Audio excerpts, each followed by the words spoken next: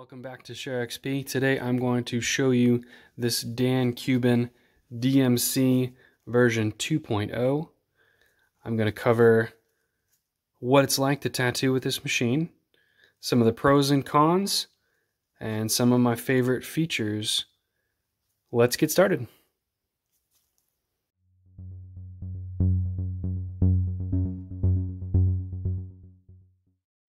So if you've hopped on Dan Kubin's site, you will generally see a lot of very expensive machines.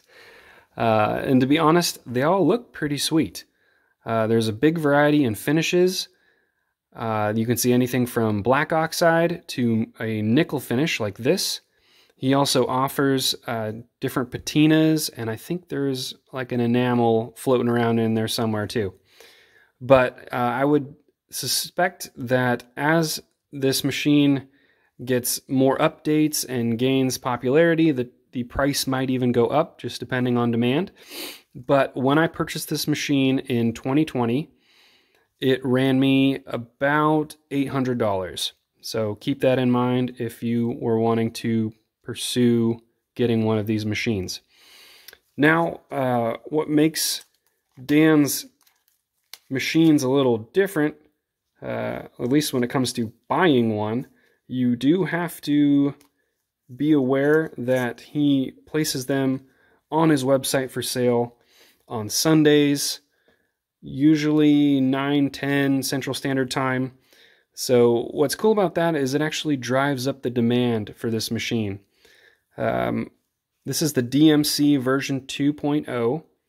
I have owned, I think, a total of 4 or 5 different machines of his.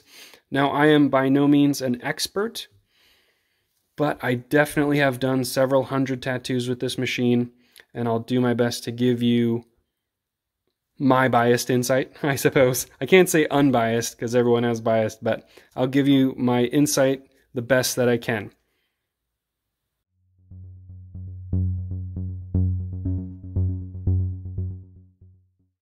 Now, my very first cartridge machine was a Dan Kubin swing liner. And to be honest, it didn't really sell me right out the gate.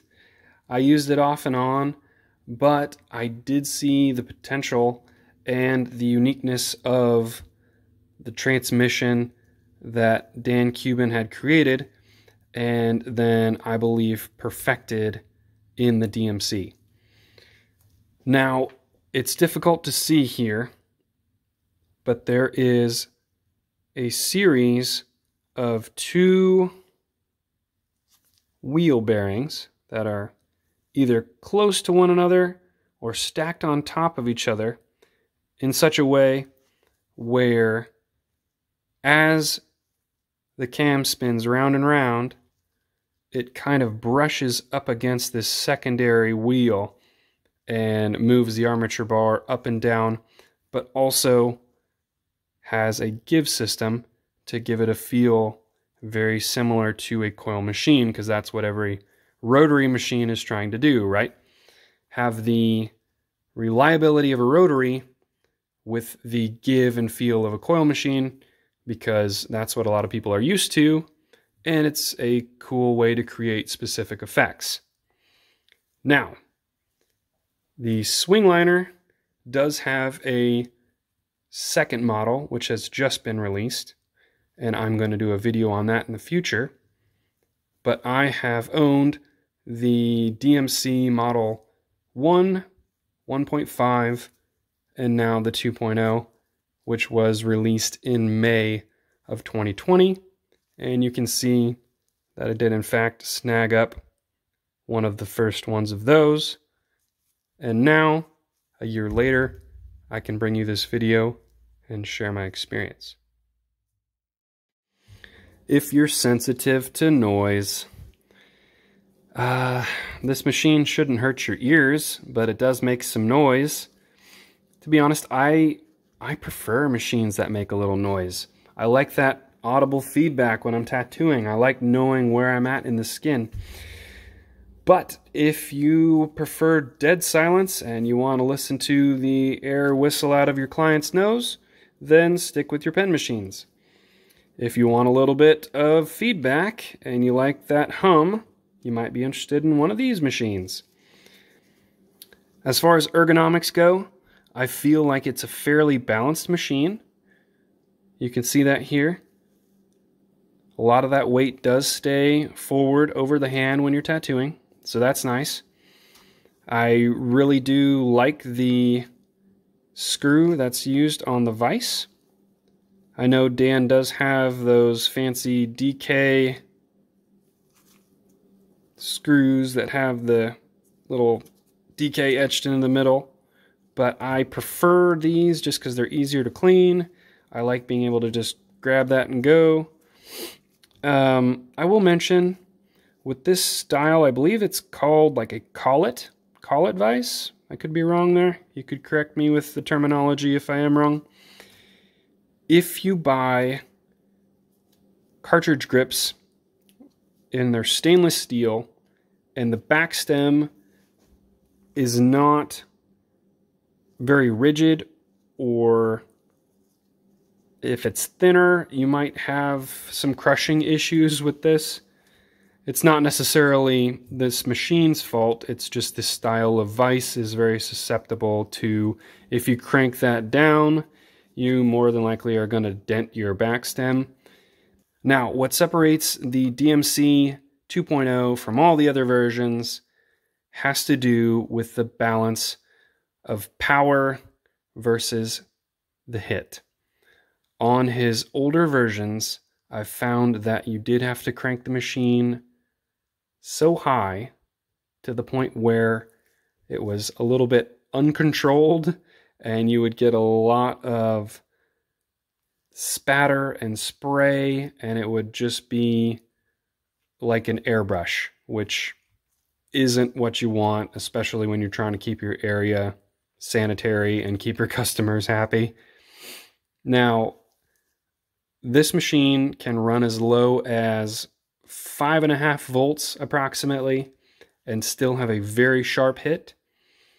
I would say on the high end of things, maybe like 6.2345 is about as high as I would go. So it has kind of a smaller range where I prefer to use it. If you choose to buy one of these machines, you might tinker around and find a different voltage that works better for you.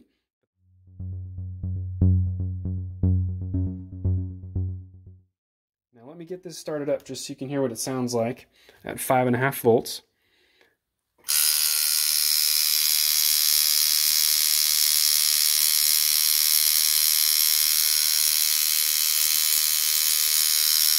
I'm going to bump it up.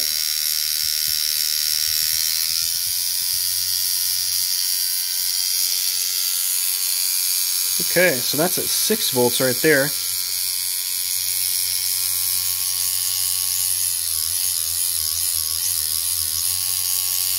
Now that is a very sharp hit, and again, that is because the positive is up. If we flip that around, it is a more subdued sound and a slightly more mellow hit. I'll demo that for you again by bringing it down to 5.5. Much quieter, much smoother, I would say, but just a different tool for the job, essentially. Okay, there's 6 volts.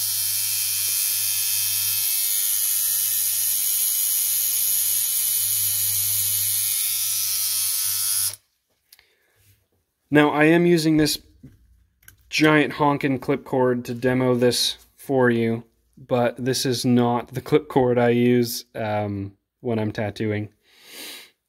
I would recommend to you a high tension, lightweight clip cord that allows you to snap in firmly to these connections. That way you don't have a lot of swing. You don't want to screw with your connection.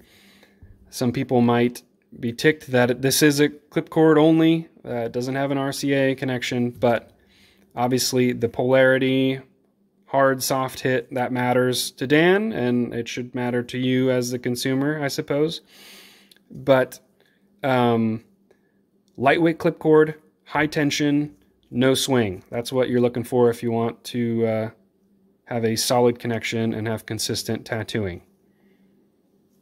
Now let's talk a little bit about some of the pros and cons and what I really like and would prefer changes on with this machine.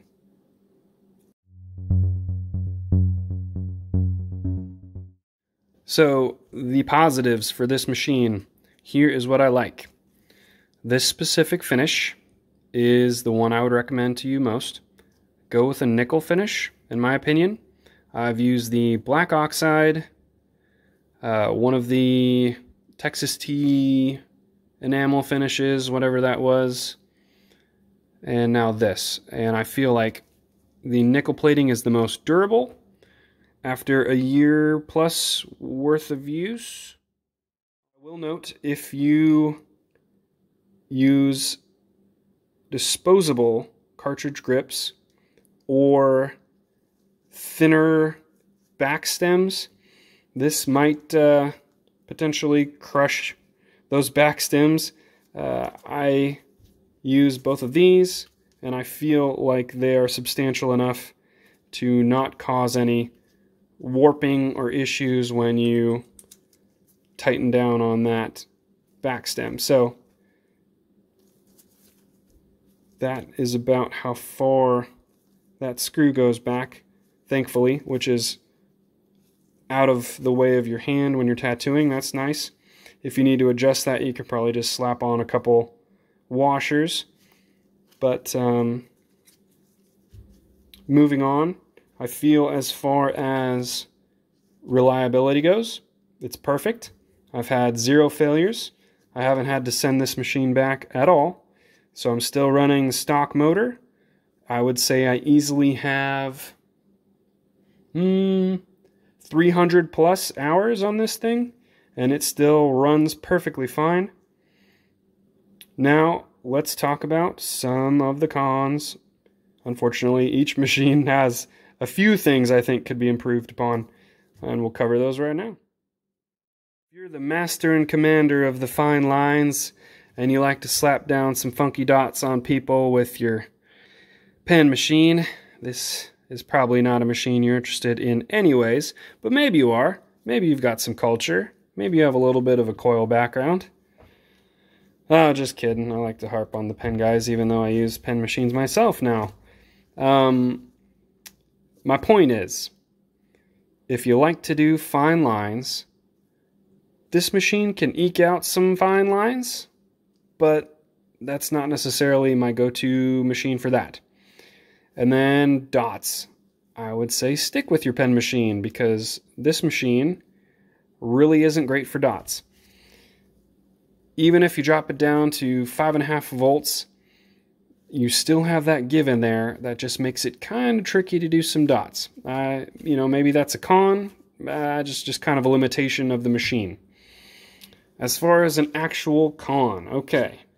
I'll do my best to tread lightly without making anybody angry, but this machine can eat cartridges.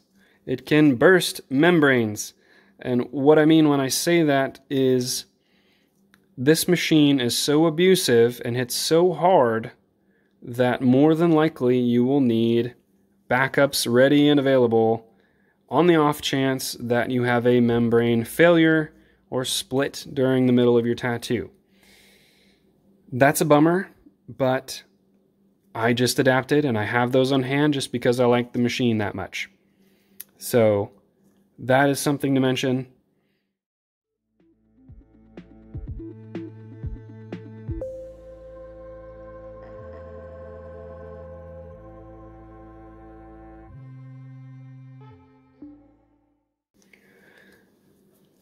My experience tattooing with this little baby is awesome.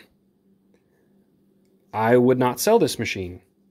That says something. I've easily bought well over 100 machines, and this is one I would not give up. I really enjoy it for traditional work. If you want to lay down some nice bold lines, this has just enough give in it that you can lay down some thick lines, one pass, no problem. If you want to put in nice solid saturated color, just be sure to let your needles hang out maybe a little bit extra just to compensate for that give. I'm not telling you how to tattoo, that's just what I've found when I do bold colors. This surprisingly works very well on the sides, like rib areas, hips, things like that. I don't have any issues with blowouts. It's nice and responsive. The blacks stay very black, and everything heals up fairly quickly. Those are all solid benefits and reasons for me to keep this machine. Hopefully you've liked my input so far. I try to have fun when I make these videos. I try to list as much information as I can. If you have any comments, feel free to list those below. I do appreciate feedback. It's always fun to read what people think of my videos. And again, thanks for liking and subscribing. I do appreciate it. I'll be sure to release a couple more tattoo machine videos before the end of this year. Thanks again for watching, and have a nice day.